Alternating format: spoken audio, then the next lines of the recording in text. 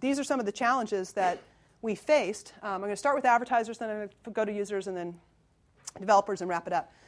But one of the really important trends that's happened, I'll give you some slides that show examples of this in a minute, is what advertisers started to want is to reach whatever consumer most wanted to buy their product. And it might be on Yahoo, but it might be on Facebook, or it might be on AOL, or it might be on Google, it might be anywhere. So the advertiser doesn't care whether they're buying a Yahoo set of properties. They're caring about reaching a demographic of chief household officer of women, or men in a certain age group. So what happened was these ad networks started emerging, and they include ad.com and other things like that, where an advertiser can go to one-stop shopping, and the ad network then places their ad on any different publisher, as opposed to our sales force, which was just going out and selling Yahoo. If we had organized around customers, if we had been organizing around someone thinking about what are advertisers doing, what are users doing, we would have seen this earlier. We have leveraged ourselves into the number 2 ad network, and we actually feel like we're in a position to transform the industry now, but we were late in that because we were thinking about selling display on Yahoo or selling search on Yahoo. We weren't thinking about the whole.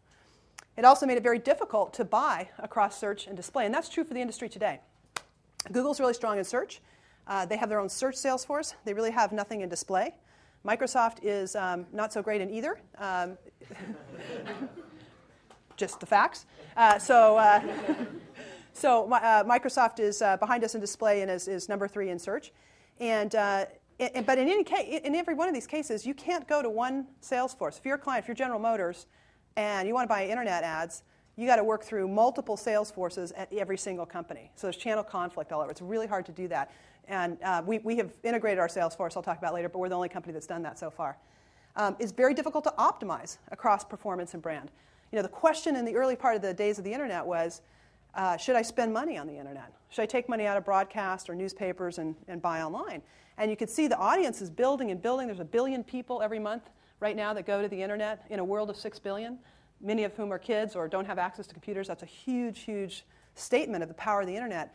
But it was very difficult for an advertiser to optimize across the two and get to the user as opposed to being stuck with various products that companies were creating. It's also difficult to measure effectiveness.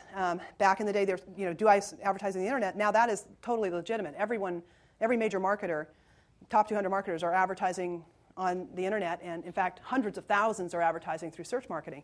So the question now is, how do I optimize? How do I know whether this one is a better place to advertise versus this one? How do I know about pricing? Lots of different questions there. So it's difficult to measure effectiveness. And the process of making a single buy is incredibly painful. I'll get to that in a minute, but it literally takes weeks. If an agency or an advertiser says they want to buy a certain 10 million users across a demo, they're going to find pieces of that on multiple different sites. And literally, it's not done by computers, it's done by fax and phone calls. It takes weeks to place ads on the internet now. Not in search, but in display. So there's a lot of challenges.